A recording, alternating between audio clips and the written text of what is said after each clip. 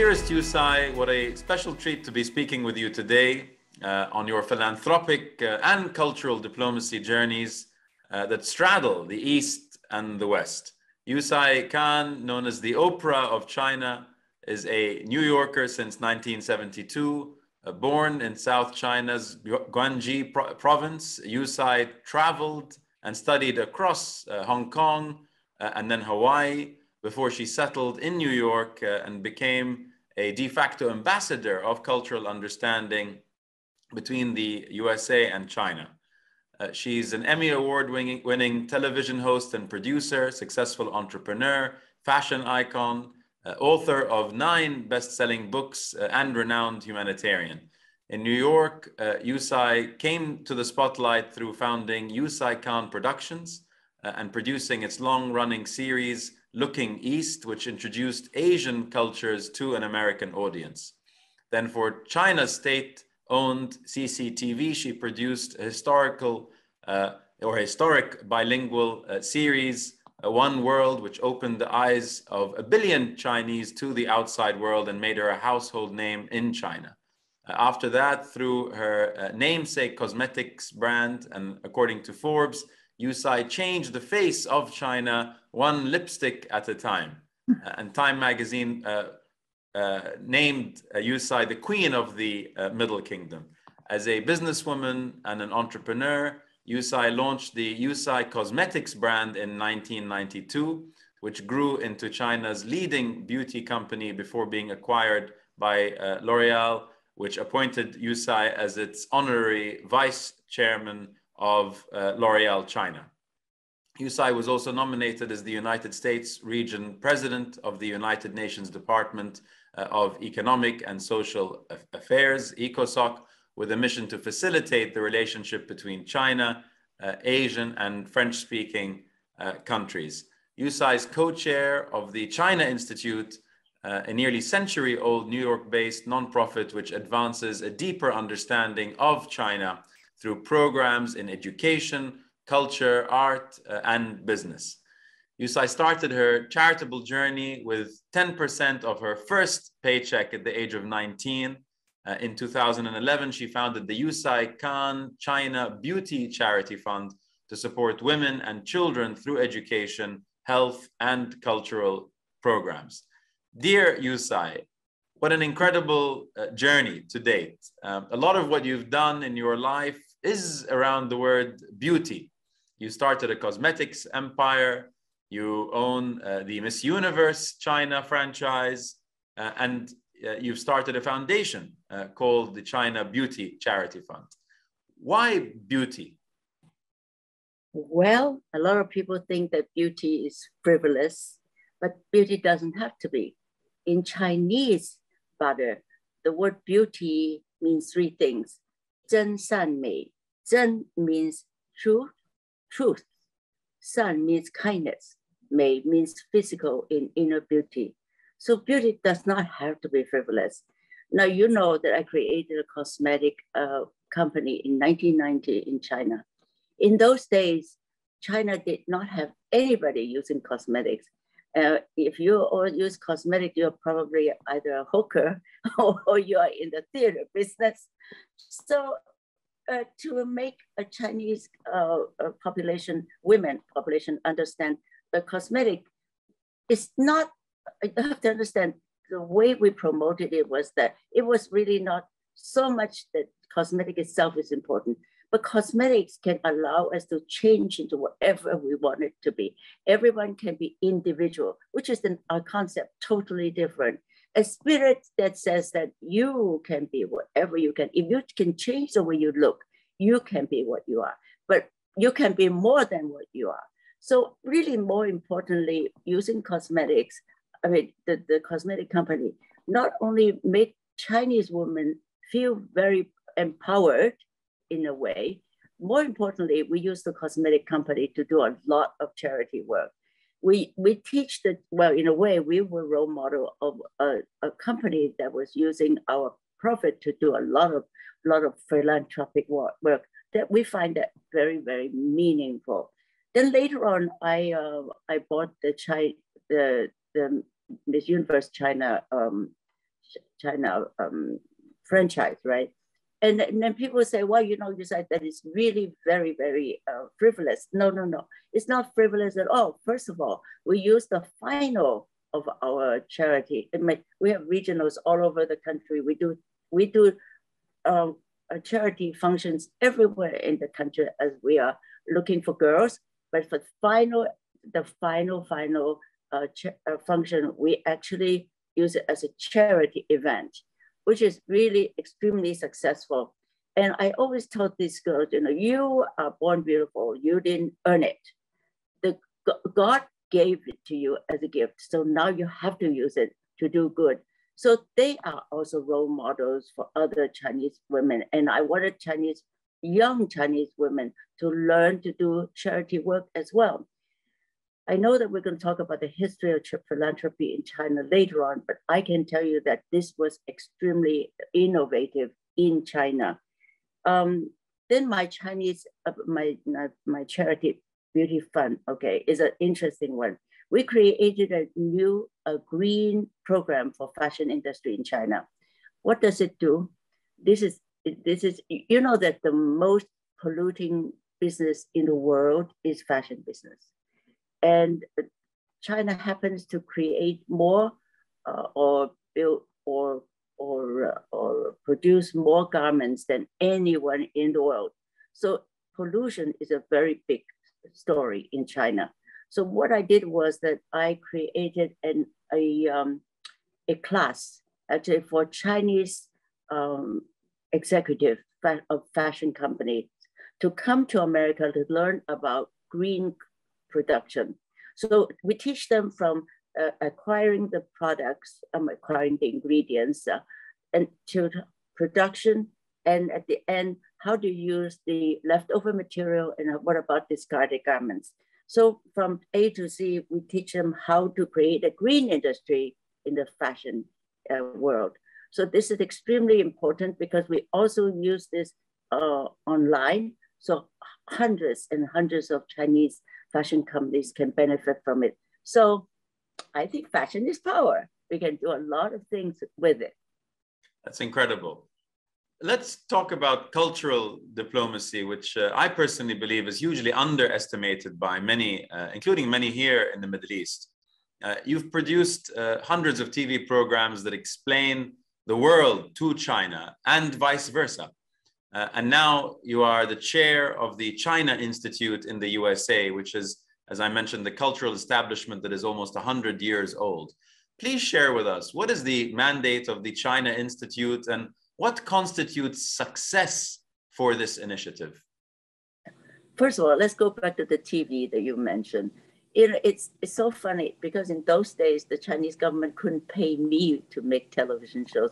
So in a way, all of those television shows I made for the Chinese public on CCTV were really philanthropic work, but that was extremely important. How are you going to open a country up when you really know nothing about the outside and your population knew nothing about the outside and outside did not know anything about the inside?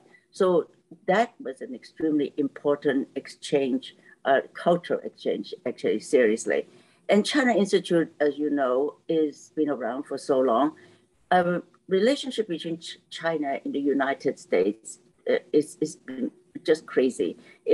All these years have been up and down and up and down. And right now is as down as you can be. But my personal belief is that the culture of China, which is 5,000 years old, must be preserved, must be promoted.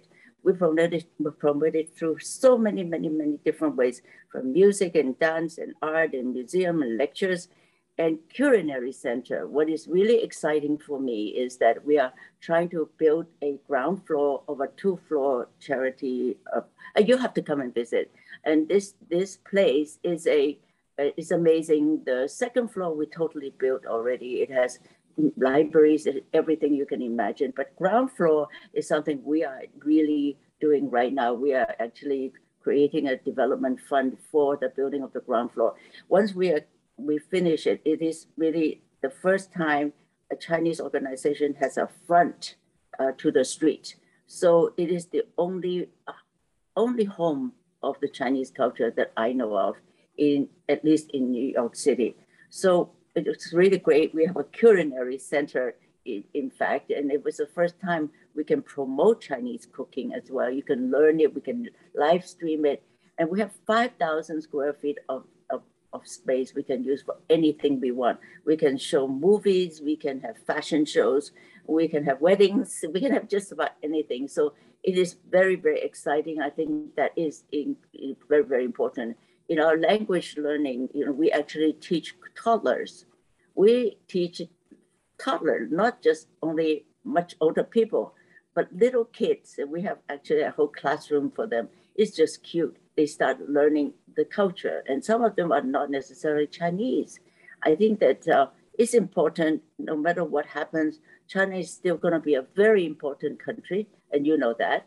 And I think that the Chinese culture is also a very important culture. I think we're doing our very best to preserve it. I can't wait to visit. According to the well-established Hurun report, 61% of the world's top self-made female billionaires are Chinese. In what ways do you think this community of increasingly affluent women can affect philanthropy in China, but also around the world? In 1990, when I founded my cosmetic company, I looked around. I was the only Chinese woman who started a business. But a lot of things have changed since then, right? I mean, we have all these women billionaires. Why do the Chinese women get so successful? Did you ever know the background? First of all, I think the Chinese women are very lucky, because when Chairman Mao said women upholds half of the sky, it gives Chinese women the freedom to do everything. They are equal in that sense to men.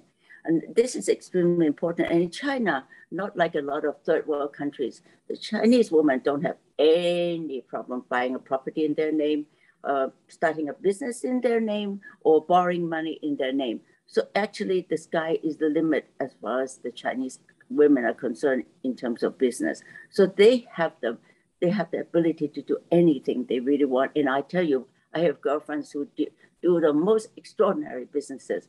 Like they would build very tall buildings contractors, right? I mean, women normally would do cosmetics and beauty salon business and a lot of softer businesses. But I have a girlfriend who owns a marble mountain. Her job is to cut marble. It's really quite amazing. Yes, we have a lot of wealthy women today in China, but the difference between men philanthropists and women philanthropists in China is still a very big difference. Out of the 100 top philanthropists in China, only 10 of them are really women. In other words, men are overwhelmingly, involved. How to say in English? They're overwhelming. Women are still a very, very small number. But I really want to talk about some very interesting Chinese philanthropists. They're local philanthropists. They hardly do anything outside of China. And all of them, actually, I don't need to tell you anything. They all do the same kind of businesses. The philanthropy is on women and children, education, health, and poverty alleviation. So these women are very, very interesting. The wealthiest woman is called Yang Weiyan. Yang Weiyan she's definitely the richest, but her money, the $34 billion, really was given to her by her father. The second woman I will talk about is Wu Yajun. She's nicknamed the real estate queen. She is the most wealthy, self-made woman in the world. She's worth $18 billion. The third one is called Zhai Meijun. Zhai Meijun is known to be the first woman to have founded a charity in China, and that was 2005. Her charity is numbered 001. And since then, she has helped about 2 million women around China, which is a very, very successful thing. And the last one I want to talk about is Zhang Yun. She is only worth $4 billion, but I love her because of what she does. She is nicknamed the garbage queen because she imports millions of tons of garbage from outside, from the United States, everywhere, to bring them into China. And she turns them into packaging materials. And then she sells it to Coca-Cola and Nike and everybody. And she is really the largest paper recycling company in the world. Now, I only know 4 Chinese billionaire women who do business outside of China. And let me tell you quickly who they are. Chrissy Law, and she founded the Shanda group, is worth $1.5 billion. And she and her husband, they donated $115 million to neuro research. And this is for Caltech, and also another $80 million for the Shanghai Huashan Hospital, and also for the same thing, and then mainly on Alzheimer, that kind of neuro disease. The second one I want to mention, she's Chinese, Dr. Priscilla Chan, who's the wife of Mark Zuckerberg. Now she runs the charity really, and they really concentrate on education, particularly online learning, And they have pledged $4.6 billion to charity, which I think is a pretty nice number. And Jiang Xin is a co-founder of Soho China, which is a huge real estate company. And she started as a factory worker, and she went to Cambridge. And then later on, she and her husband gave $100 million to create charity funds to create scholarships for poor students to go to international college. The first one they gave was Harvard. And Clara Tsai, she co-founded the Yue-Sai charity, and they pledged $220 million into studying new insight into how to improve human fitness. Isn't that interesting? How to improve human fitness. Now, these are the only ones that I know who are doing international charity, and I really think that we have a lot to catch up.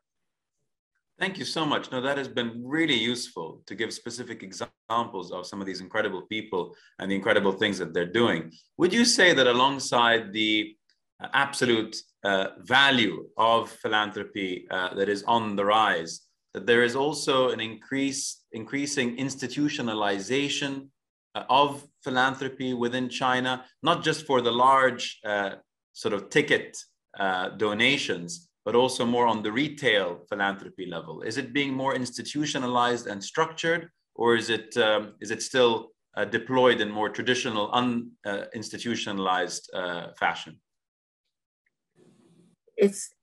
Well, if you're talking about China, philanthropy is all controlled by the government. If you want to have a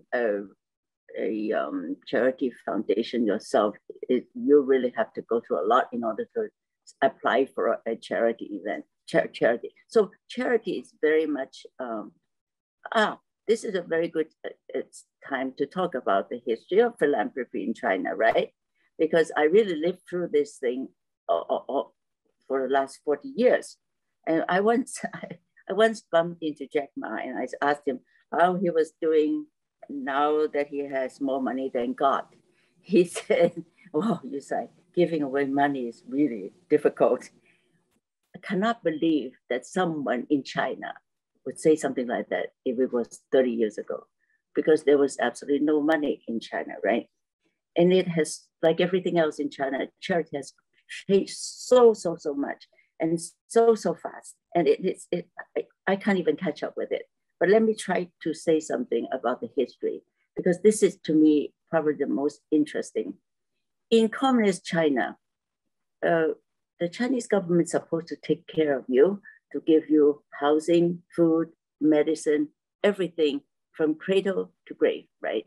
So I remember when I first started doing charity in China and give away money, they were actually very embarrassed to take money from anyone. So because they said, well, this is the government's job. And they even said, you know, 你搞笑吗? 搞笑 means, are you joking that you are giving away money? So in 1995, I remember it was the UN's Women's Conference, the first women's conference ever.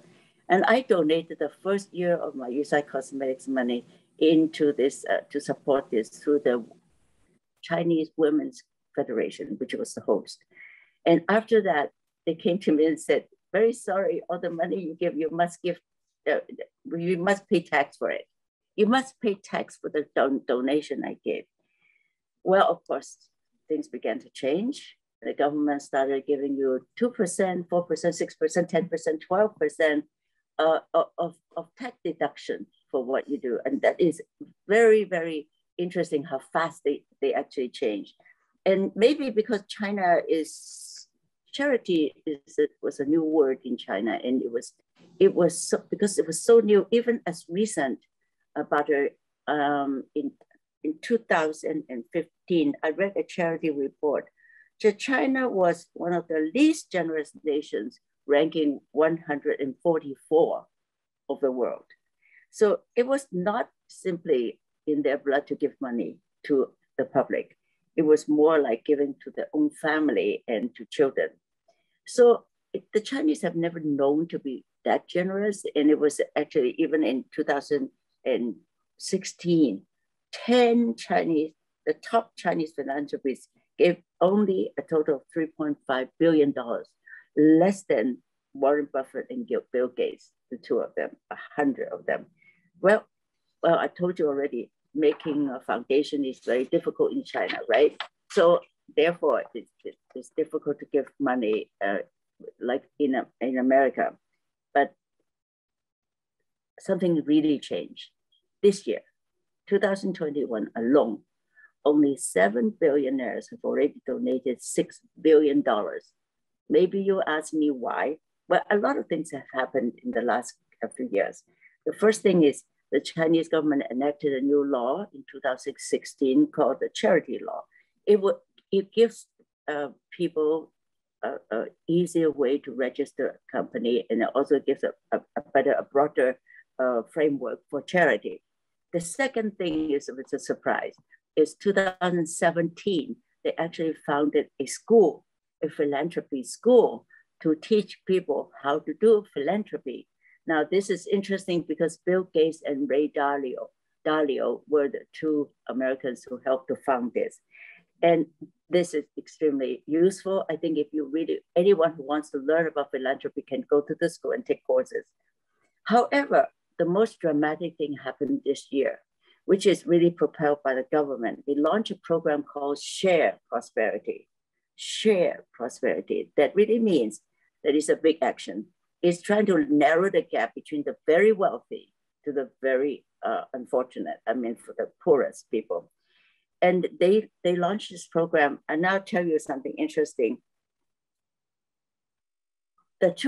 Just give you an example of the two biggest tech company in China immediately responded. Let me give you the real figure. Alibaba donated a total of $15 billion of US dollars into equivalent of 1/5 of its current assets. That's to help that program.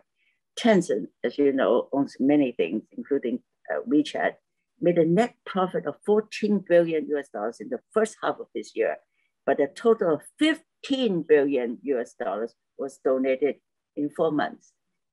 That means it donated all its profits in the first half of the year to this Share Prosperity initiative. Is that not striking to you?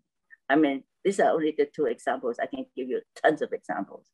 And during COVID, of course, it's interesting, almost $6.5 million were gathered to help to combat COVID from all walks of life.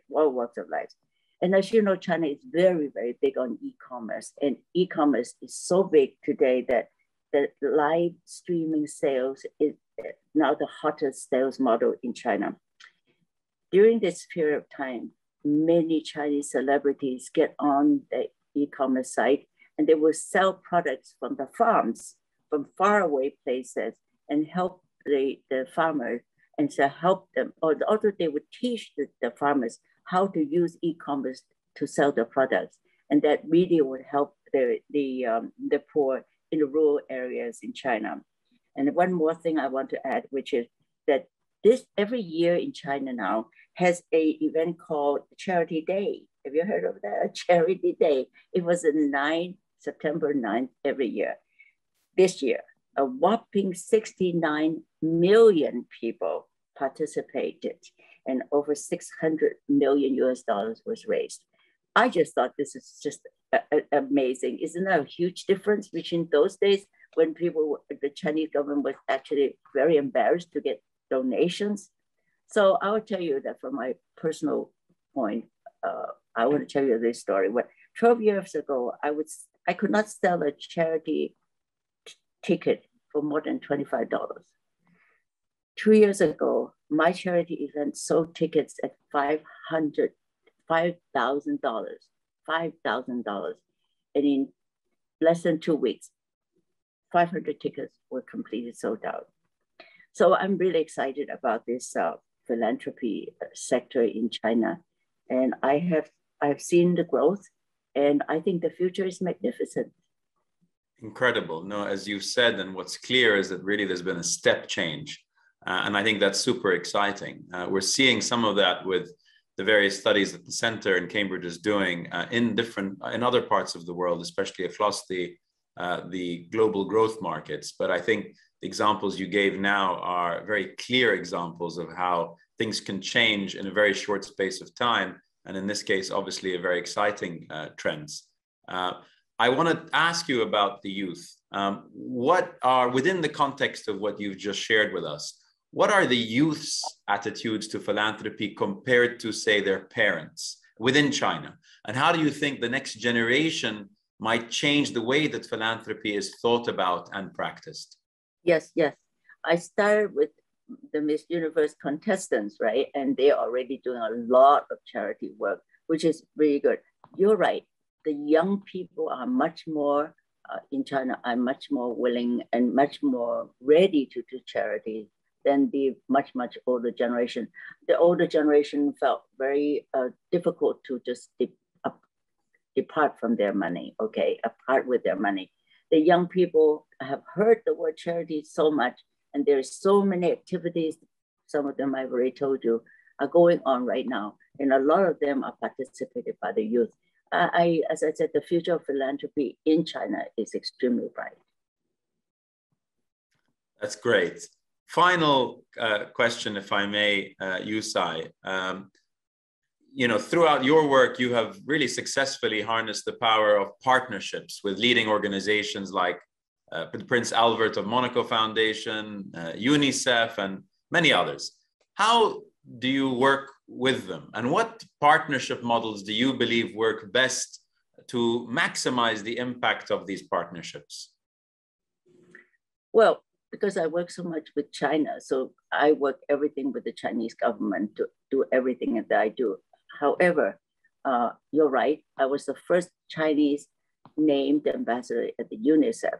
It was so long ago, you may not remember that, but I want you to tell you that I was going to bring a huge plastic whale made of plastic, and 4.5-story high whale, and I was going to send it to China to show the Chinese people that a whale, which is the biggest mammal in the ocean, is dying of a plastic problem.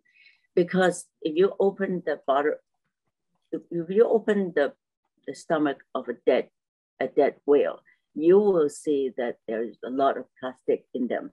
So this artist took 5 tons of garbage to make a 4.5-story high whale. I was going to bring it to Shanghai and was going to show all the students in Shanghai and all the population and all the citizens in Shanghai that plastic is so bad for the environment. So I was really eager to do this, and Prince Albert heard that I was going to do that. And you know what he said?